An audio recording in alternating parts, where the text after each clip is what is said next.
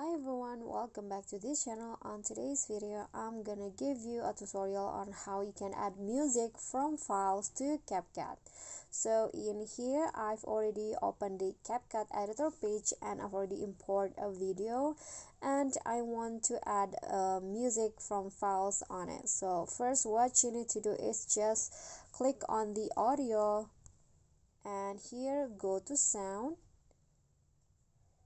Okay, so to add music from your files in your phone or maybe your computer, you can just click on this folder options, and in here you can see there are two options, extracted and also from device. So I'm going to click on from device, and in here there are so many sounds and I want to add, for example, this sounds right here.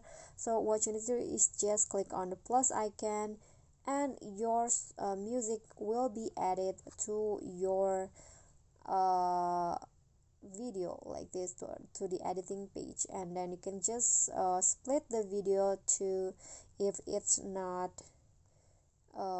used, I'm going to delete, and here the audio has been added to my video.